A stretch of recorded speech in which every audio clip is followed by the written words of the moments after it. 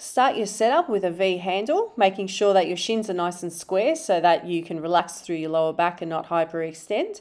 You're going to initiate this movement with a scapular retraction, which is going to really recruit the back muscles, and then driving the bar into the chest as you drive your chest up towards the roof.